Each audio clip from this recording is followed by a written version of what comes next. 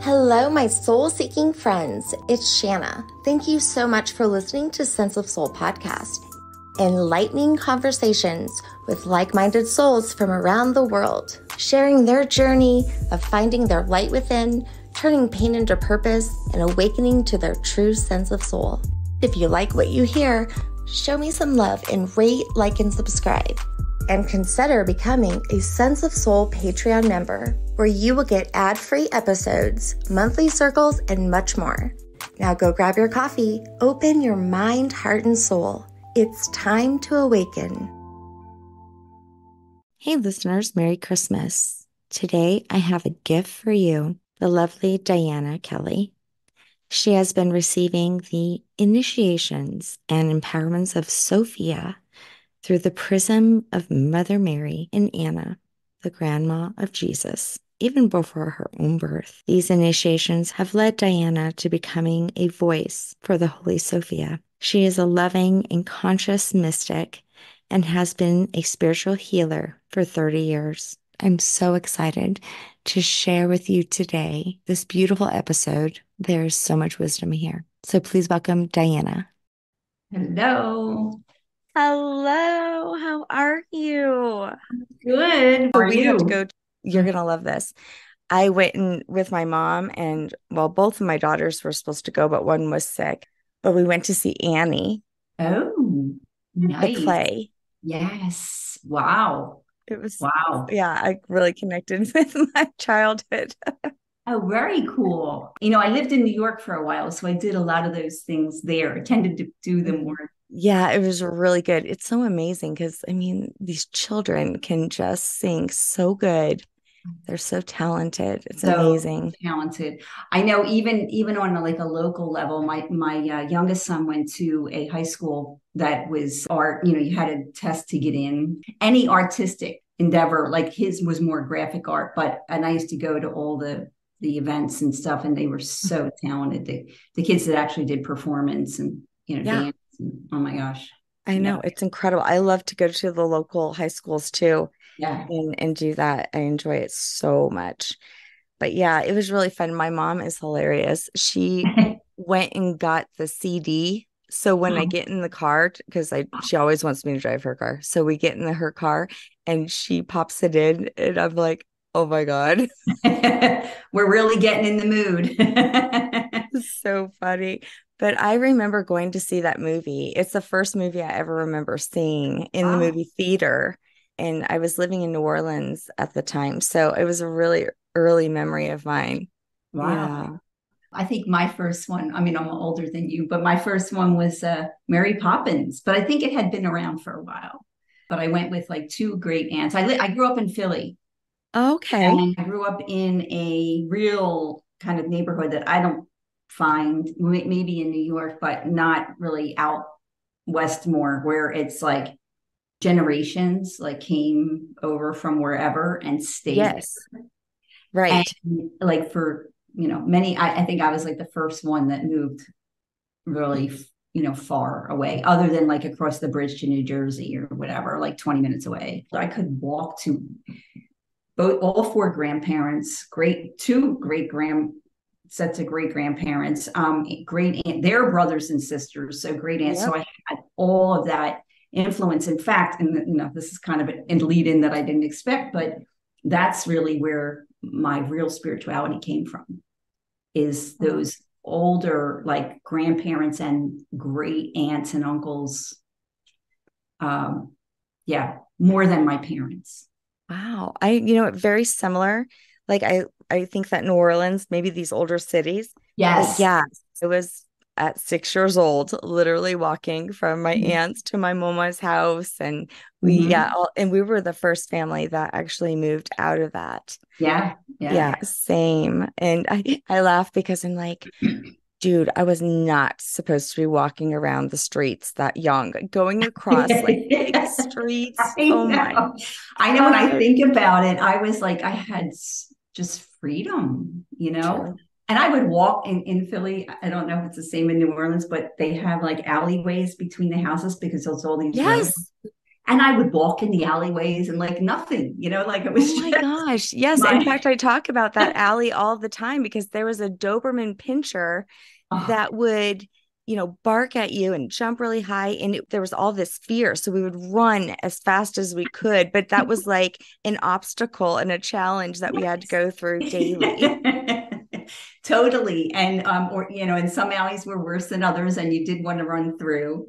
And I can remember my mother leaving my younger, because I'm the oldest of four. I can remember leaving the infants outside Yeah. in their baby like the pram, like parked outside for hours because they wanted them to sleep in fresh air, and like that was okay. The worst thing, Yeah. sometimes they would put net over it because they were worried about flies, but that Yes. Oh that my goodness. was Well, and Diana, you know what else? I could hear from my mama's house. I remember, the steamboats. You could hear them right there because we were real close to the levee, to the Mississippi. And then you could hear the church bells like on the Mhm. hour from Mhm. the Right, Catholic church right. they would walk to. Yes. I think New Orleans has parishes too. Yeah. Like in Philly, like you would identify yourself, your neighborhood by your parish. Oh, wow. They have parishes too. Yeah. Oh, And so wow. I grew up in Our Lady of Mount Carmel, Yeah, I've heard you say this. generations that had gotten married there. And so I went to 12 years of Catholic school.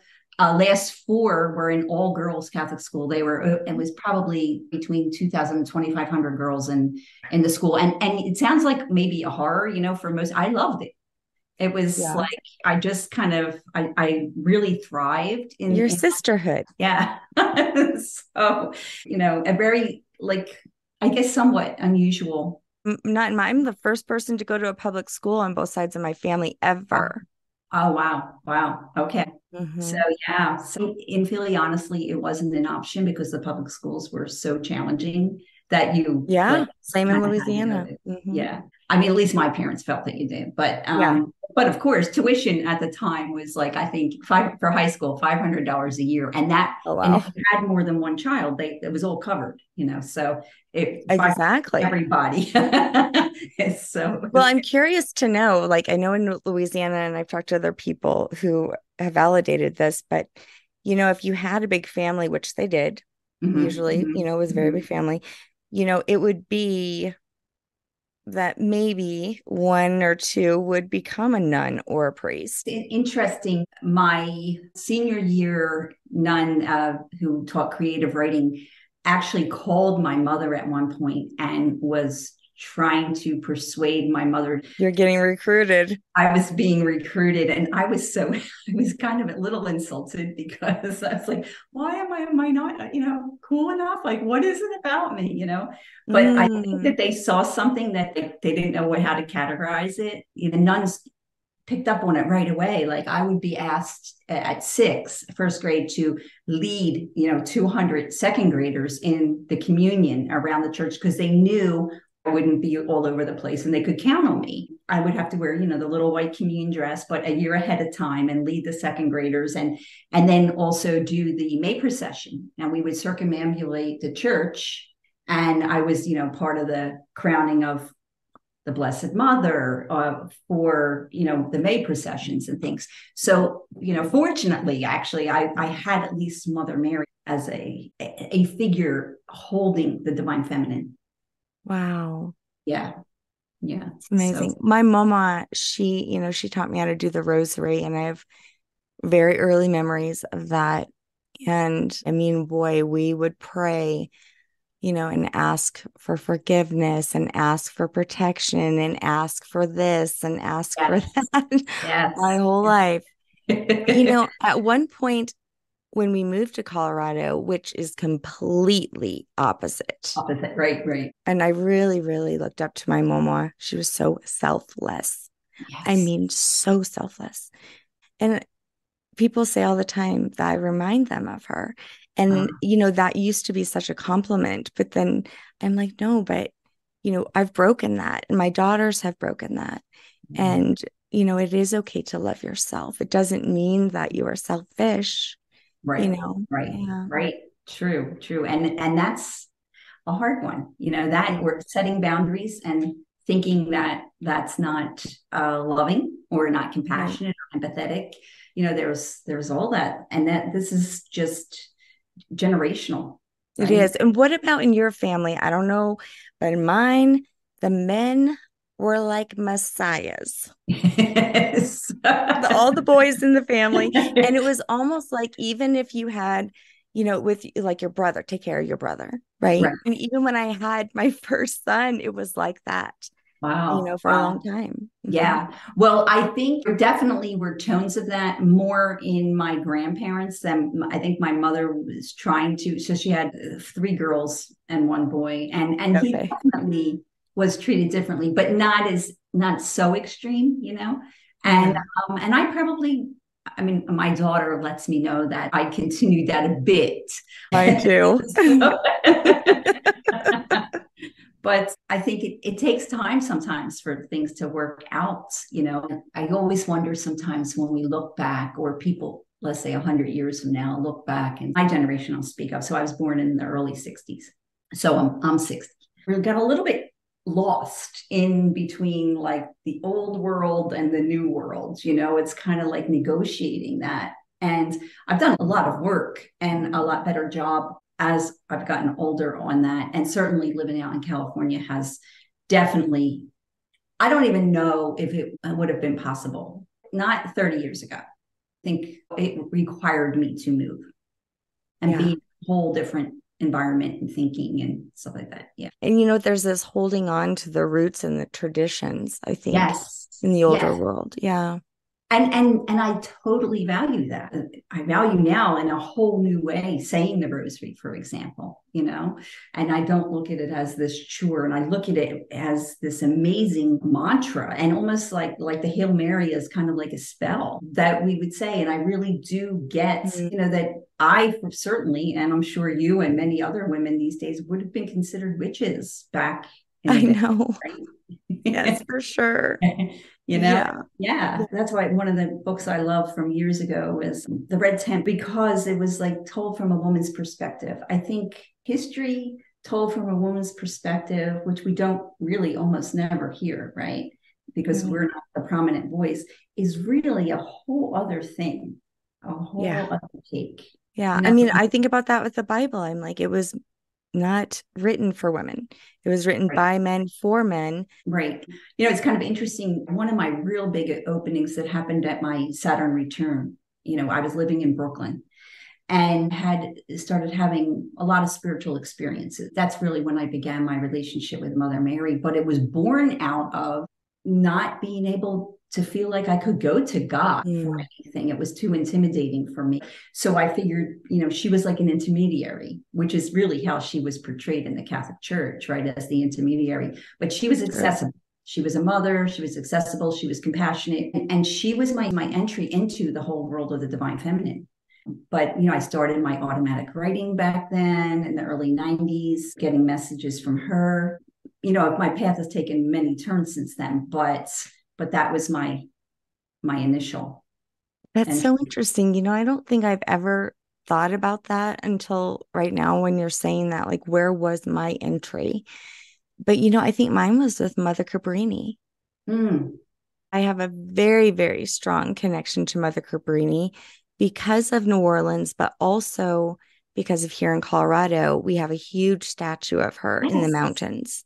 It's beautiful, but I felt like she was like the little woman that could, kind of like the Right. little engine that could. But, Right. and I Yeah. just thought that, oh my God, like this woman back then who wasn't even in the best health got from one side of the country to the other and back and helped so many children. I went to that statue there You in have, it's Colorado. powerful. Yes. It's got Yes. Yes. such a powerful spiritual presence. Like, even if you're not spiritual and you go there, it's so powerful. So I think that that's actually my entry. Thank you for helping me connect with Yeah. that because no one ever told me that there was any kind of divinity in being a woman. I mean, Mm, other than having a child and being a wife and serving, yes. right? And I have such a different perspective now. Right. Uh, Amazing. And I see when I bring this idea to, like, I work in a recovery center. offering Reiki and, I kind of put Reiki as the overall umbrella, but it's spiritual mentoring and cumulative of all the things that I've done for 30 years. But women will say to me, I cannot connect with my higher power. Like AA really strongly, obviously, an emphasis on that. And I've been asking for 20 years, I can't do it. These are people that are like sitting very resistant, not necessarily spiritual, her arms crossed, like, what is this, And I start talking about the divine feminine, or the idea that there's a feminine aspect to the divine and to God. And literally, like, I've had people start crying and saying, this is what I've been looking for like, I feel like that happened to me. Yeah. Yeah. It's pretty amazing. And I've had other, people that have had that happen. They're like, I never thought of it. Like, it just never entered my mind. Never, ever entered my mind. Yeah. Yeah. It was a really wild, shock. I think that there's so many things like that, like in life that, and I know that there's another woman I'm taking this line from, but these are the waters that we swim in, because we're so used to that's just being what is, that we don't take time to look at, well, what about this? Like, I was a trained massage therapist. Like, the first time I saw, like maybe 10 years later, a picture of the female body muscle structure, I was like, oh my God. Like, I never, you only see a male body. And you never I'm a massage therapist too. I'm finding this to be disturbing right now. Even like the breast tissue and all these like muscles and things, it almost looks like flowers. And it was disturbing to me that I had never seen a picture of the female muscular structure, the anatomy, and bringing back that, like, in so many levels. So for me, it's like the rise of the divine feminine is all of it. It's like bringing the attention totally, like, it's this area that we haven't seen, in this area and this area and this area, even let's say ultrasounds were only became a thing because it was developed for the astronauts. Originally, NASA developed for the astronauts, and that's the only reason why we really had ultrasounds. So there's just so many things. So I'm also a doula, so okay, wow. Yeah. So you've been led to so many beautiful journeys. I really, I have. I mean, you certainly can see the hand of the divine, and think of myself as pretty much come full circle from my own birth, because so my mother lost a baby before me. She went into labor at 7 months and lost the baby. So her and my both grandmothers and their sisters all started praying the rosary and a novena to Anna, or Saint Anne, right, for my conception. And then my mother made a prayer saying, she felt like she was having a girl, the first baby was a boy, that if I was okay, that she would put the name Anne or Anna in my name. And while she was laboring with me, I went in a Catholic hospital, and the nuns were rubbing relics of Anna on my mother's stomach. So, then I'm bringing this, the Holy Womb Chakra teachings and the doula work and everything, and that consciousness back. It's like full circle. Full circle. Yeah. Oh my God, I love that so much. I love that so much. God, I feel so connected to you. Oh, thank you. Oh yeah, I have goosebumps all over. I think that there's another space where I was able to connect, but I didn't at the time know what's happening. But being from New Orleans, I'm also French Creole. So, and I discovered all this during a very long, like almost 6-year journey through my ancestry. Wow. But the French Creole women, well, they really truly were the first single mothers here in America, because you were not allowed to marry outside of your race. So if you had a white father, his goal was to whitewash. So it was illegal. So you could have children with him, and he would provide a house for you, money maybe, but he was also free to marry, someone else who was white. These French Creole women, I just felt so much sadness for, and had this very clear vision of one of them on their knees, just praying for the women in the future, for their granddaughters and their granddaughters, that one day it wouldn't be like that. And also, I have Marie Laveau in my tree too, who was also, to Wow. me, in doing a lot of research on her, I mean, what a powerful woman for her Mm, time, who was of color as well. She was wow. also French Creole, but she did have a white father. So she was in the same boat. I just looked at that and it gave me this fire inside to really want to see the stories be told and also to stop that within this lineage. Absolutely. Wow. Hmm. That's powerful. It Yeah. was. And that I think that was a huge part of my journey in Mm, discovering that the divine feminine as well. mm, So, and also to stop that within this lineage. absolutely. Wow. Hmm. That's powerful. It Yeah. was. And that I think that was a huge part of my journey in Mm, discovering the divine feminine as well. mm. So, but I wanted to ask, not many people ever talk about, Grandma Anna. Yeah. So the Catholics, at least in Philadelphia, and I think other places, call her Anne, Saint Anne. And Saint Anne.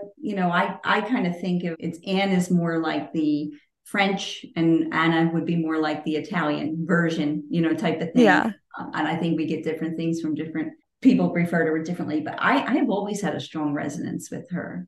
I can't really explain except to say that I think it was there. I feel that she oversaw my incarnation.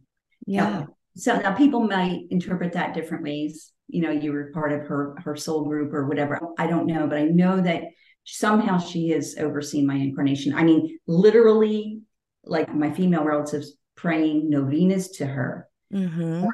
and the nuns doing the relics, rubbing the relics, and Yeah. just and I really had a dedication to Mary since I was that I can remember from about 3 years old. So when I talk about my entry into this, it's kind of like maybe that was my second entry. So I was kind of born into it, right? And then I shut down consciously when I was about 9 or 10. I started having experiences of leaving my body and helping like the older relatives pass over. I had nobody to really go to kind of explain what was happening. And it started to kind of scare me because I would know, like, if somebody was going to die in their sleep, I would see myself leave my room and go to their house and be at the foot of their bed and helping them pass over. And then didn't know the next morning, I would find out that, like, oh, Uncle George died, but I already knew and I was happy for him, right?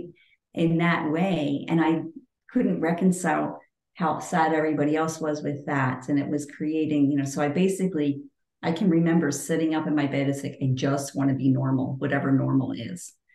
But when I did that, I feel like you know how that is, you can't cut off part of yourself. So Hmm.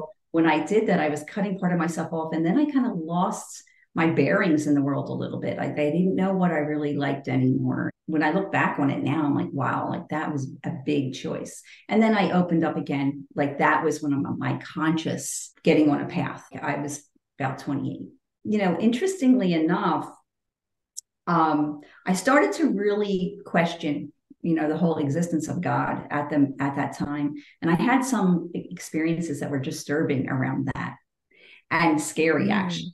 Mm. So I started calling on Mother Mary, and I actually felt some beings, like I felt her presence in my apartment with like three other beings that felt male to me, and they were like monitoring me. I felt like they were monitoring my process. I almost felt like a little child. You see little kids on preschool holding onto a rope and, they're being pulled Yeah. along to wherever. That's what it felt like to me. Like I was being like pulled along, like they were like making sure that I was somehow still on my path, even though I was doing my own thing. I Being know what much you're more talking conscious. about. I have felt Yes, that. yes, Yeah. yes.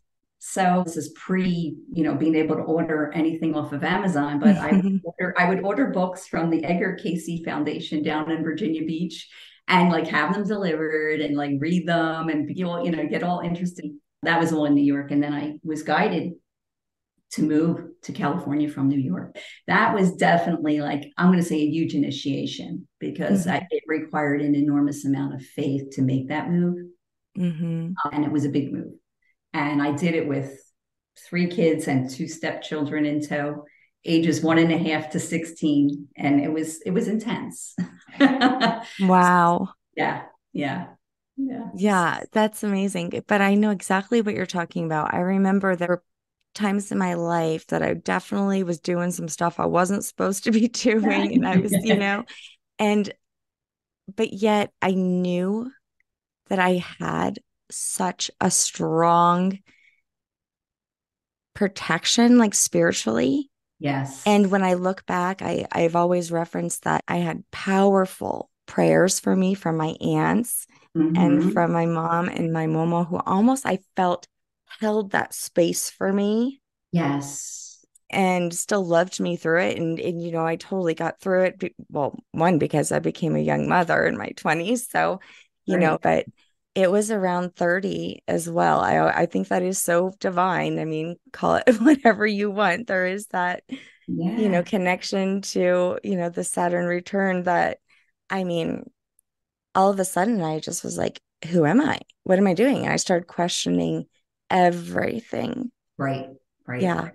Mm. And I do think that, like, at the time, I can remember sitting with my father's mother a lot, and she would be praying the rosary, and I would be just, kind of like, oh, this is just her praying for, Mhm. and she would say, I pray for you. And I was like, oh, that's nice. But it wasn't, I think now I'm like, wow, like my path has been challenging. And what would it have been if I didn't have all that grace and those prayers and things like that I really value so much now? Like, Me wow, too. like that was really big. Yeah. Yeah. I felt like my mama had like a direct line straight to whoever was all powerful Yeah. that she would send her prayers to. But you also create such a beautiful space. I've been in circles with Dan Morse, who I've Yes. had on before, and I just very rarely have I found myself so relaxed in a space. Your voice, too, would absolutely captivate my soul, not my mind. My mind would completely shut off, but I felt all I can describe is like captivated in your words and in the space that you hold. Mm. And both times that I've been in that space with you, I have felt so much of the divine feminine come forth and have not chose to put out thoughts to her or prayers and have Mm. only been opened almost like a flower opening Mm. just to truly receive. And I have, and it's been always very divine. That's amazing. Thank you so much. It's nice to get validation and perspective on how people are experiencing that energy. And I know that I have levels, like when I'm doing an invocation or calling in a space, it's like one thing. And when I'm at work and I'm bringing that through, it's another, and different Yeah. languaging, speaking to different people. But I think in general, there's an energetic. As we all know, on the spiritual path right now, especially, there's a lot of talk about ascension, but I think we're also each having the experience of the descension, right? The descension and Mm-hmm. becoming embodiments ourselves of the divine feminine or Sophia energy. And I do look at Mother Mary and Mary Magdalene and Kuan Yin as high expressions of that embodiment. Yes. Yeah. But I do think that it's available to us now. Mm-hmm. It's time to bring that in. And I have had, many experiences. Some of my most recent powerful experience was in France. Dan and I, we did a trip. We went around to all the cathedrals, or not all Your of them. Sophian Yes, pilgrimage. in Yes. history tour. I So love it. history tour. Yeah, and sitting in Reims Cathedral, which is the cathedral where almost all the kings of France were coronated and some of the queens.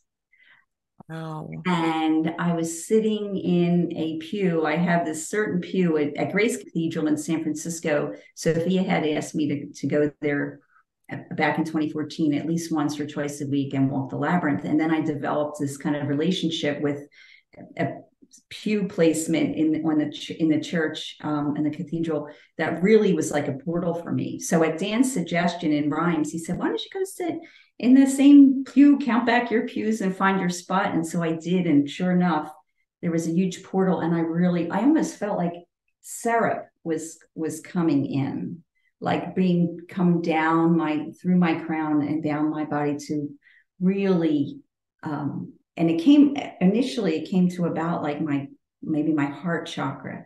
And then the next day it went down further. And then finally at Avebury, which is the kind of the sister of Stonehenge in England, because we wound up going to England too. Oh, And wow. I felt like it really grounded into the ground there. But it was a real physical sensation. And again at Rhymes, so I'm sitting there, right? And my head starts, like around the top of my head where you imagine a crown would be, starts getting tight, like as if I have a wreath on. And then the inside here started burning, like I was getting a sunburn. And it went on, like, it wasn't like painful, but it was like, oh, my head's like hot. Like I would normally do something about this. And so I felt like it was kind of like an etheric level of a coronation. And I had been given a coronation ritual. I was asked to do a bridal chamber event here in San Francisco Bay Area, Marin County, years back. I think it was 2016, 17. And for the bridal chamber ritual, I wound up receiving this coronation ritual from Sophia, where I felt like a dove put a substance in my left hand. And then I was given these certain positions. So I did the ritual, and I think I must have worked on at least 100, maybe 100, and somewhere between 100 and 100 and maybe 20 people that day, doing this, what I call the Holy Ampulla of Sophia. Oh, And so I didn't even know what an ampulla was, apparently. So at Rhymes, they do have the oil that they used for all these coronations from like 300 AD all the way up until the end of the French monarchy. And all the kings and everything, then they use this oil, and they call it ampoule. I guess it's a French word.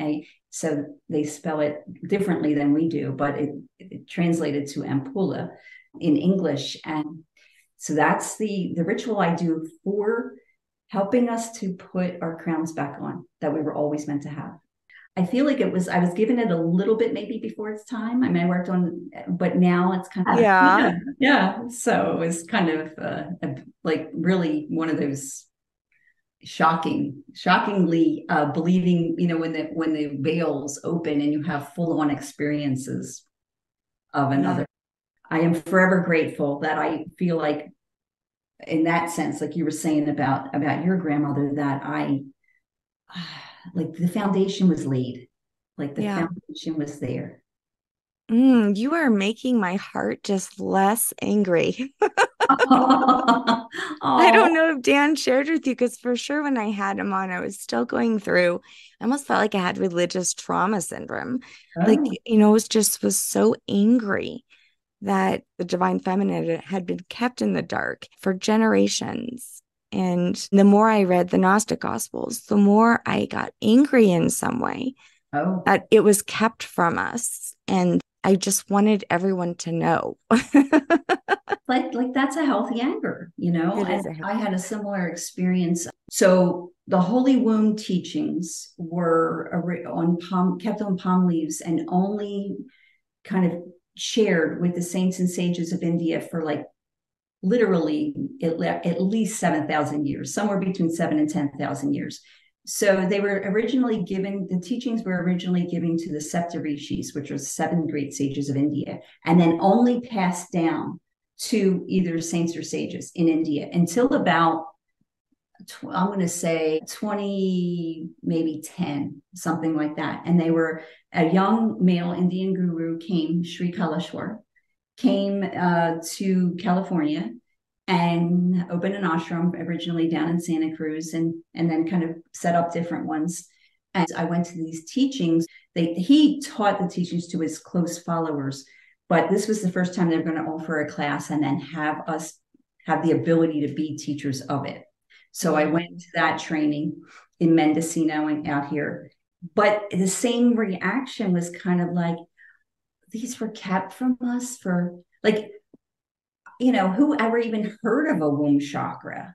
Like, Right. what is that even? It is a different chakra, but you don't hear about it in the seven main chakras because I believe because of its power. Right. So what struck me, why I was even open to this teaching and going there for this training was because I'm like, so if this young male Indian guru is coming here and saying that he said Mother Mary was the most powerful master that ever lived. And I was like, what?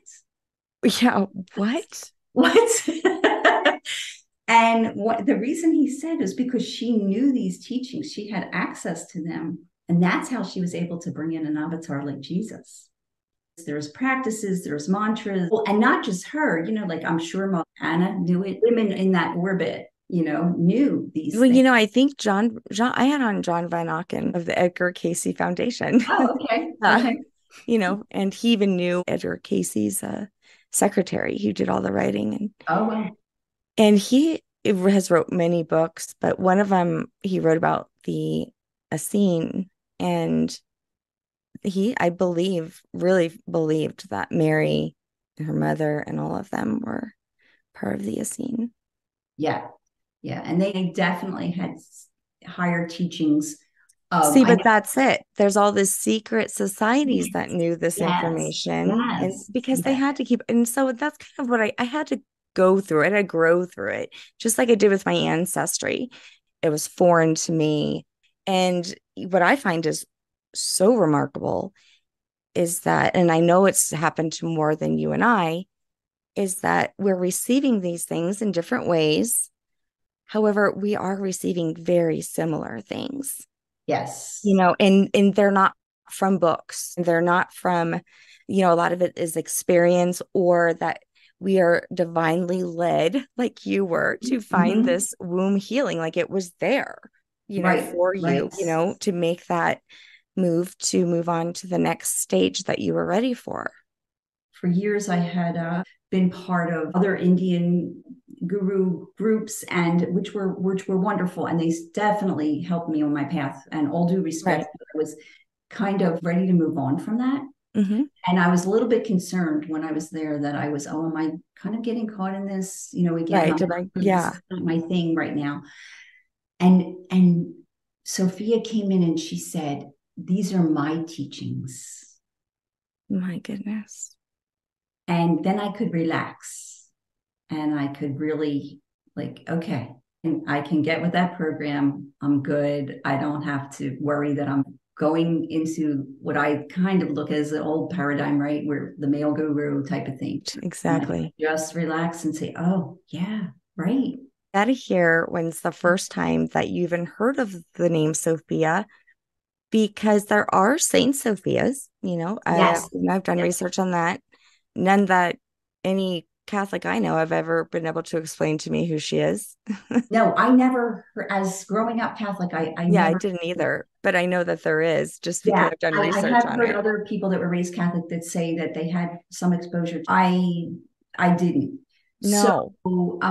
my first experience was I was living in Mount Shasta in 2007. Wow. And she came in and she had a green dress on and she had a mala like this, which is a really long lotus seed mala, right? These are lotus seeds, and they're long beads, so it makes the mala really long. And she had it at her like hanging, like the nuns used to. They used to like hang rosaries or something, so she had it Yeah. kind of hanging that way, and she was just flicking it. And she said, I am going to bring you to all of my highest teachings, and I will give you my keys. And and then that was it. And then I didn't really have any real experience. I thought about the experience from time to time, but I didn't really feel like I was receiving any keys. Years passed. And fast forward to I'm living in San Francisco and she comes in again. And I'm thinking, like, who is this? Is this the Black Madonna? Like, what is this energy? And then she was more specific and she said, I'm going to bring you to my highest teachings and I'm going to ask that you resist none. And I am preparing you to be a voice for Sophia in the world, voice for me, basically, voice for me in the world, Sophia. And what else is saying? Oh yeah. People are going to need the mother in ways that you cannot understand now. So this, look where we are now. I mean, it was Yeah. bad then, and there was a very clear, although she didn't spell this out, it felt very clear that it had some relevance to the three major religions in the world, which we're dealing with right now, right? The Christianity, or one of the three major, Like the Abrahamic religions, or yeah. right. And there was something with that. And at that point, I hadn't realized how powerful, for example, Mary was or how honored she was in Islam. Then I heard this statement. She appears in the Quran more times than she I've does in the heard Bible. that. Yes. Yes. And then I happened to go to an art museum in San Francisco, the Asian Art Museum, and I wound up kind of tagging along a tour, and it was about the Silk Road, and how they would, Mm. oils and transfer these, do the trade. And the guide was telling a story how when they came in and took over some of the churches, they did not defame the statues of Mary. They would destroy everything else, but they would leave her intact. Like they wouldn't chop her head off or Oh, the statue or anything. And I was very impressed by that. I was like, wow, there's something here.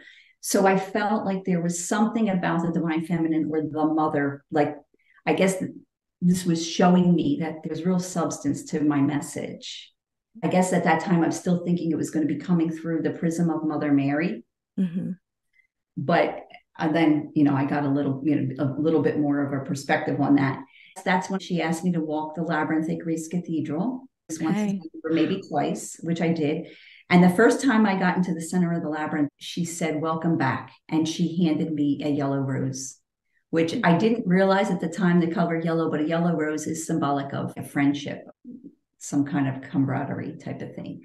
Oh And my whereas like gosh. red would be romantic love and that kind of thing. And then I started to get more messages. I would sit in that particular pew, it would become a portal, I would receive guidance, and I was taken to many different teachings. And some of them were a little bit triggering, and I'd say the highest one probably was the womb chakra teachings. Yeah. Like you were saying earlier, I still had some of that wounding, so I would get triggered by this Mm-hmm. is coming through a mail, or this is whatever's being said, or that kind of thing. And I Right. really just, that's probably why she kind of gave me a heads up. And I would keep reminding myself that she had asked that of me. Don't resist them, So that's how began developing a relationship with her, and I received like initiations from many different goddesses, like I'll say through the prism of different goddesses, because I received Okay. different things.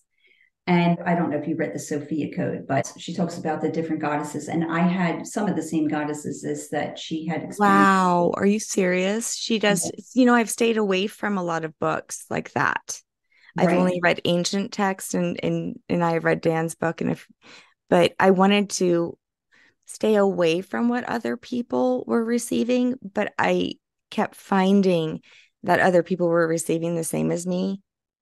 Yeah. So I think that it's interesting you say that, because I've done the same thing by and large. Like, even though I did have that book and I scanned it, I didn't really read it cover to cover. No dishonor. It's just that I Right. didn't want my experience to be That's colored. how I felt. That's how I Yeah. felt as well. I But wanted I'm it to be freaking out colored. because, mine was all I mean, I had several, just like you said, goddesses come through. And my first one was in a green dress.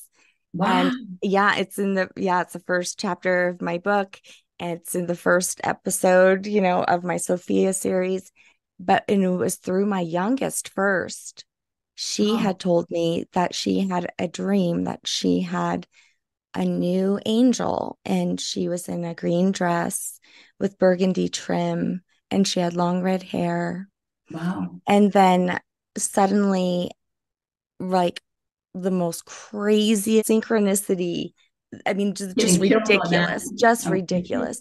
And it Wow. ended with Bridget Flinclair, who was a Bridget, who told me in her episode about her book that she was also leading groups. One was the Keys of Enoch, and the other one, and she has a beautiful accent from England, and the other one was Pistis Sophia. And I Wow. was, when I went back to, because I was really interested in the Keys of Enoch because I was studying the book of Enoch and all of that stuff at the time. So I said, well, I'll order the Keys of Enoch, but I want to get that other book she was talking about too. So I was looking for Priestess of Fear. I'm like, I can't Wow. find this damn book. So, Wow. yeah. And that is how, and when I went to order the Keys of Enoch, which I did, underneath it, there was another beautiful white book with gold letters on the front that said Pistis Sophia. And I said, Wow. oh my gosh, that's the Priestess of Fear. Oh, Um, and so I ordered it just blindly. And both books led me to where I am today. And with so much synchronicity, I also received around that time this dream. My dreams are very amazing, but um, what looks like a labyrinth. oh, Yeah. okay. And so, Wow. and then the dove has been a very significant part of my journey, which also has had a dark turn. I don't know if Dan shared with you about that, I but think, yes, I do remember. yeah, yeah. I don't, I'm pretty, the gist of it. Yeah, there's no doubt that the divine feminine's rising and connecting with those who I think had the foundation to be open to receive this if they followed, you know, their call, Yeah. which I see is really happening in a lot of people. I have goosebumps all over my face right now and everything. I felt very alone in this for a while. I think I even shared that with Dan because I was so happy to speak with someone who knew the divinity of Sophia and a scholar when it comes to Sophia. He was validating so many things for me. Yeah, I think that's one of the things that where I really appreciate the fact that in a way that I haven't been exposed, over the years to all these things real intensely because Yeah. since we've been together and we were friends for probably maybe 7 years before getting into a relationship within the same community in terms of spiritual community and we had done talks together on Sophia and things, but I was always coming from personal experience, but I didn't know like so I would be able to share with him experiences and he would say, oh, like that's Yes. in Thunder Perfect Mind, or that's and I Right. just it was great because in a sense I didn't have that like preconceived Yeah. idea because I Yeah. actually did have a thunder experience. Wow. I was staying at an ashram, a Sri Aurobindo, and the mother had this, kind of real private ashram that I would go to and stay for a few days in exchange for, work a few hours a day or something. And one night in bed, and I hear this like loudest thunder that you'd ever imagine to hear. And I hear, "She is here." And so intense. And I don't like, there wasn't much after that, just that the power is just like the sound of her and the power and her being introduced. And later, when I was sharing this experience, he's like, "You had a thunder experience? Well, that is definitely Sophia. Like that is a whole thing." And it was funny in the ashram the next day. I was like, "Oh my god, but that storm was crazy!" And nobody's like, "What storm?" I thought, Wow. Okay. yeah, Yeah. yeah, yeah. So it was kind of like really one of those shocking, believing, when the veils open and you have full on experiences. Yeah, Yes. It's yeah, amazing. And I also love that your purpose is, to really raise the consciousness of yes. humanity to receive this. Mm-hmm. Mm-hmm. Because you really do have to. There's no way I could have raised. If you would have told me this 10 years ago, I Right. would have been like praying for you at church. No, and I hear you. My goal with people is to never push anybody further away. I'm not too heavy handed on that for people that are not used to this. Because talking about God as feminine for a lot of people is super triggering. I mean, It most is. people still. I mean, it's very triggering. And so, it's a very gentle, introduction. But the people that are like ready for it and can hear it, it just like something moves, Yeah. Yeah. You know that, I mean, I don't know about with your family, but my mom, she knows all about Sophia because, she'll be here in and out of and over all the time and I'll tell her, this and that. I mean, she fully believes in Sophia. I mean, she's still Catholic, she still goes to church, Mhm. but in the way that it's almost like she's had like the drip of Sophia, not like a teaching of it, and Right. not, she's seen me evolve through it. So I know what I had to go through to be able to accept that. And Right. so, to see my mom, Yeah. Yeah. kind of, want to hear about her, want to hear the stories in the Gnostic, want to hear the stories of Mary Magdalene about how she was such a big part of, if she was a disciple, his greatest disciple, and she wanted to learn. She was hungry, like I am. I feel Yeah. that way. Yes. Yes. I think that they still can connect to it because it is a Christian teaching, just Right. Right. one that, they haven't heard. Yes, yes. So I think there's degrees of that, and people can receive what they're ready to receive. And Yeah. I can remember, when you asked me my first introduction, but years ago, I was on a call with quite a few Waldorf teachers, and that was the first time I used to hear them talking about Sophia. But I didn't quite get who she was at the time. Right. But I was very fascinated and very drawn to it. But I kept saying I must not be understanding. And I guess they just assumed everybody on the call understood. And so there wasn't a real explanation. But I think she was working in my consciousness for years before I was ready, and certainly through Mother Mary. So if somebody asked you, who is Sophia? Mm-hmm. Which is a very complex question. It is a very complex That's like question. asking who is, God or who is Jesus, really. Yeah. So I think of Sophia as she's like the feminine aspect of God, and she is equal and she is different. I believe all souls come from her womb.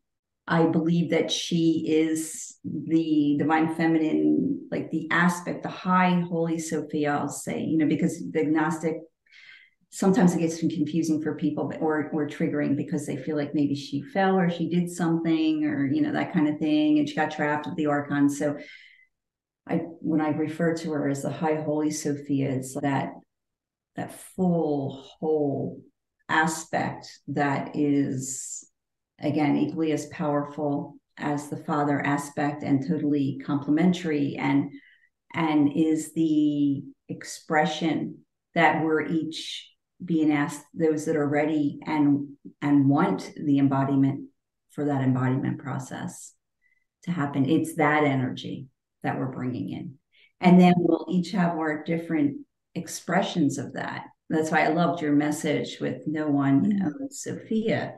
And I feel that she's coming in, and however she is, I think there'll be some unifying energy that people can feel of what that is, but then there'll be different expressions, like different, a little bit different Mm-hmm. flavors, or how that's going to look, or different ways, people resonate with different things. And, I believe that the Yeah. divine is using everything at this point. Whatever you have that works for you, if you have a good sense of humor, that's going to be used. If you have whatever it is, a gentleness that people need to feel. Like I said, I work in the recovery centers. And I think what I'm bringing there, as far as that aspect of Sophia, is the non judgment, or like I'm Mm-hmm. not seeing these damaged people. And I think most people are Right. seeing that as damage. I mean, I always say, look, you may be sitting there, I may be sitting here, but we're all just walking each other home. Like, which is Right. a famous quote of Ram Dass, right? And I love it. They can respond to that because I think that they don't feel judged, you know? Right. And Yeah. that's the aspect of the mother that I can bring in, as well as I literally go around and do hands-on healing for, even if there's 20 Mm-hmm. people in the class, everybody might get 3 minutes, but there's something about the touch that is Yeah. very powerful. in a sacred way. Most people are not touched in sacred ways. I mean, those of us that are more spiritual may go to or do anointings or some kind of blessings, but a lot of people right now in the world are not experiencing that anywhere. I So, know. And when you talk about doing like the bridal chamber, I think Dan did explain that a little bit on my podcast. I think he did. But when I first hear that, I was thinking like chastity belt. I was thinking secret yeah, society. nice. What is bridal chamber? And is that like what you're talking about? Some sort of blessing that you do? Yeah, it was kind of interesting. I think at first I didn't really see the full picture. I'm like, well, this is a bridal chamber, and I've been asked to do a ritual in it, and this is the ritual I've been given. But is this, how does this line up? And I think it's taken me some time to figure that out. So, so I think of the bridal chamber, right, as predominantly the relationship between the masculine and the feminine within each of us, right? That has to come together first. Yeah. And I think along with that is the ability to receive your crown, right? It's like Mm-hmm. Mother Mary, when we see the pictures of her, famous images that when Dan and I were in Europe, we went around and looked at the coronation images on the different cathedrals. And some are very stylized, some are more ancient. There's one in England that is like very primary, that the Knights Templar, a church there, that it appears. It's a very, I'll say, rudimentary image of the coronation. And then Mm-hmm. there's other Wow. ones in France, like Leon, Rhymes. They have one, and there's just certain ones that speak to me more than others. I had a powerful experience with one of those too, where the image came down and kind of like, I felt like it stamped itself on me. And it was a Mm. beautiful image of Mary, very relational, like looking at Jesus, but like very, in a way that just didn't only look exalted; it looked very grounded and personal. you know so Wow. again, Mary and Jesus, I think, are used to represent like the Christ Sophia. That, I feel, is what's happening in the bridal chamber. The Christ Sophia energies are coming together, and that togetherness is the crown. And I'm reading a book now called Walking the Path of Christ Sophia, exploring the hidden tradition, Oh. Christian spirituality. It was written years ago by a couple, and has some very interesting things in there about that I, recommend. Just this whole idea that you really can't come to the idea of Sophia, or certainly Christ Sophia, unless you kind of take the routes that are not, let's say, Christian, the big, I think the big paths are like, Yes. Christianity, right? You have to be on the byways and, Right. decide The where the path less chosen. path next, Mm-hmm. yes, to receive that.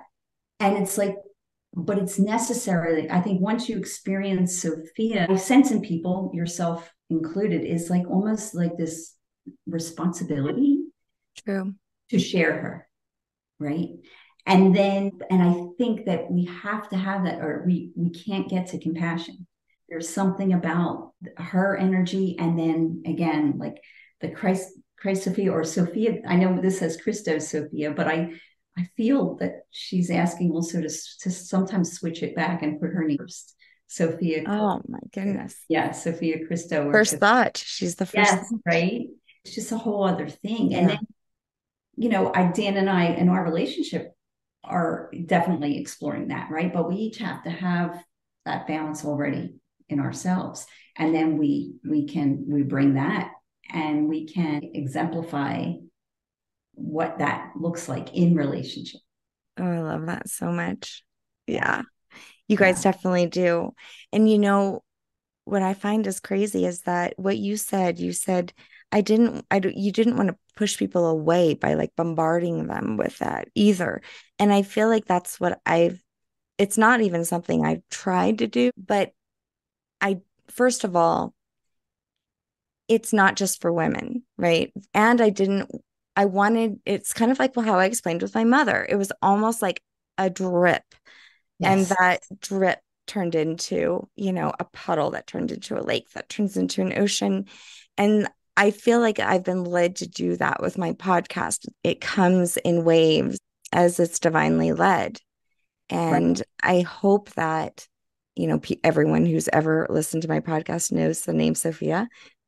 But, truly, I agree with you that if you just throw it all on, that's actually not the way of the divine feminine, right? It Right. is more subtle and it goes through cycles like the moon, right? It is flowing. Absolutely. And you bring up such a, I'm so glad that you said that, what you said, because this is another place, let's say, where we're swimming in the waters of the way the masculine has done things, right? And it's much more full on, Yes. and that the softer, gentler approach. And I even take that to even the womb chakra teachings. Honestly, I totally honor and am so blessed to have gotten those teachings and to be able to teach this work. But it's very strict. Like, it's, how like meditation, you can't move a muscle type of thing. It's very strict on, you have to do these mantras, you do them for 101 nights. You can't miss a night. If you miss a night, you go back to the first day. Mm. And what I started to see happening is I would have young mothers say to me, I'm pregnant and I really would love to do these mantras. I know they're very powerful, could be very powerful for the baby, but I'm afraid to start because I have two other little boys and I know they're going to interrupt me and I'm never going to get it done. I'm never going to get my mala charged, with this mantra for Mm. 101 nights in a row. It's just never going to happen.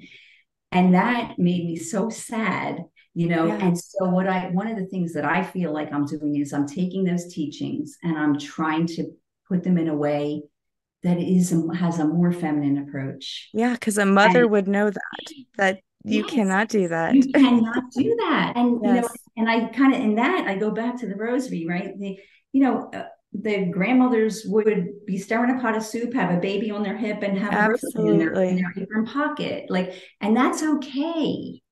That's Yeah. okay. And holding that other piece, the feminine piece, like I received so much from my Eastern teachings and my meditation. I'm, forever grateful. And it's not always practical. And we have to bring back a feminine way of praying, a feminine way of In connecting an to evolved way. evolve. Yeah. Yeah. And not always necessarily transcending and leaving this realm, which, I understand the impetus for that, Right. but no, like bringing it into the body, like, what does it feel like? How do I be this in this world? And I love it's that. a very different It way, is. right? It is. I feel that way about Reiki and the way I teach it too. Oh, And wow. like, this is the history and this is, I'll teach you, the traditions, but in the end, make it your own. Yes, yes. Mhm. And I think that that's really something that has to happen now because it can be accessible once again to women Mhm. who are not living in monasteries and Yeah. don't, are really doing the Not mother. just passed down in secrecy. Yeah. Yeah, yeah, Yeah. yeah. And there's this other thing too. That so I'm not sure if you're familiar with Sri Aurobindo and the mother, but the mother was like his partner, that his spiritual partner that he worked with. And they have some pretty, had pretty advanced teachings for their time. Is still going on in India, where it's actually a lot of French people live there. It's or Auroville. It's called Auroville, Auroville. I wonder if Raja Shrima knows. Have you ever heard of Raja Shrima? She created Kaliki Reiki. You would really vibe with her. Oh, wow. Yeah. Okay. Yeah. Yeah, she actually has a very similar story. She grew up Catholic and she really wanted to teach me of Kali and wanted to know more about Sophia. So we just kind of share, and there's so many similarities in our journeys, just like it is with yours. I teach a lot of Reiki, but I've been so, in deep with this divine feminine that it just was natural that that became part of the teaching. Wow. And so it was interesting. Of course, her avenue was through Kali and mine through the Gnostic Sophia, but I've seen this all over. It's happening and coming through all great goddesses, throughout the world. Absolutely.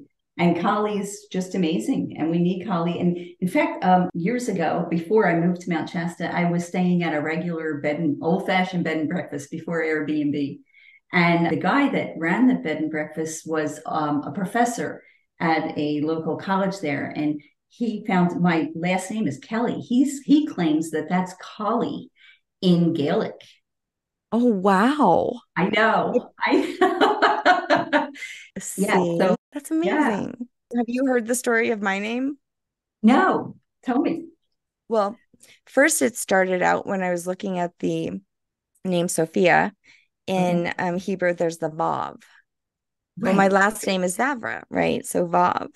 So it filtered it out, and I was like, what is the Vav? So I went down that road and studied, the Hebrew alphabet. And really, I loved that the Her Talks were on my podcast, and they were like, you need to chant your name, which is very powerful, Vav, Ra, Ra Wow. also. Yeah. Yeah. So then I'm like, I wonder what my first name means. My real first name is Shannon. Well, it means the possessor of hidden wisdom.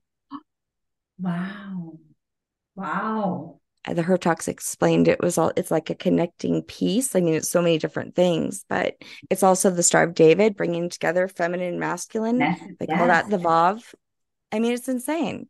It's my Wow. whole journey. That is a whole journey. Yes. Wow. And I have been given other spiritual names over the years, but it's interesting because I was recently asked because someone was giving me mention in their new book if I wanted to. She said for some reason she thought I wanted to be called Diana Sophia, and so I thought about that and I kind of got back to her and I said, no, I think I'm going to stay with so I have Diana Marie Kelly, which is there's Anna, Marie is Mary, and Kelly is Yeah. Kelly.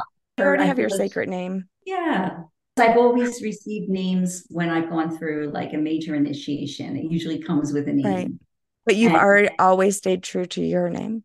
I have, well, legally, but I Yeah. have on different occasions used different ones, Uh-huh. maybe in different groups. I would kind of Yeah. use this, but I did take on the name Melchizedek legally, actually, as a married name because I was with a partner, my former husband, who took it. And then when we got married, I just took it.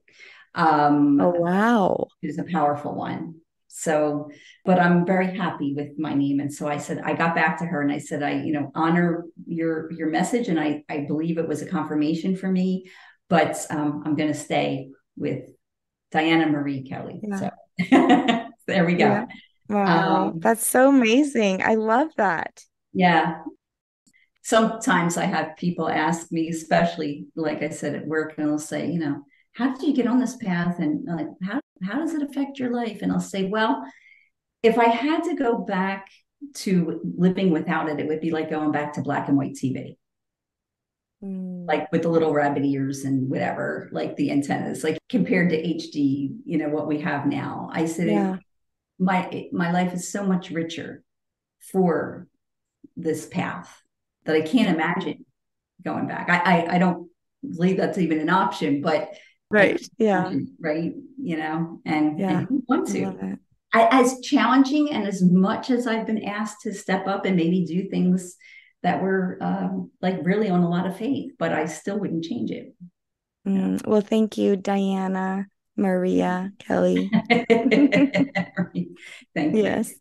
So tell everybody where they can find you, where if they're interested in learning from you, and also if you mind sharing your circles. Right. So my website is lightofthesophia.com. And I have the different things that I offer are there. Our circles are Dan's website, the sophiaproject.net. That is where you could find where we were announcing things like. Yeah, those are so it's very special. I can honestly say you would begin speaking and then I did not hear words anymore. All it was energy. Wow, Yeah, it was very powerful. that's wonderful. I mean, that's the way it's supposed to work, right? And your words, and that's when you received your message. Yeah. The words are one thing, and I become very aware when I can feel the energy coming through too. It's a whole, Oh. yeah, it's a whole thing. It's a whole, yeah, like almost. I'm not thrilled about the word channeling, but in a sense, Hmm. there's something happening there that. Right. I know. I kind of feel the same way. I'm like, because I never actually felt like I had ever been directly speaking to Sophia in some way. I felt that I was being led the whole time. Right. But that was such a very strong moment. And I've had so many strong moments, in dreams and all of these things, but it was big for me. This conversation means so much to me. Thank you so much. You are so welcome. I'm honored to have had the privilege to be here and have this conversation, and it's been wonderful. I agree. So natural and such a nice flow. Thank you. Yeah, definitely. I feel Sophia, all over this conversation. Mhm. Yes, I honor you so much. Thank you. It's been Yeah. wonderful. Tell Dan I said hello. Absolutely. Thank you. Thanks for listening to Sense of Soul podcast. And thanks to our special guests for joining me. If you want more of Sense of Soul, check out my website at www.mysenseofsoul.com, where you can work with me one-on-one or help support Sense of Soul podcast by donating to my coffee fund. Thanks for listening.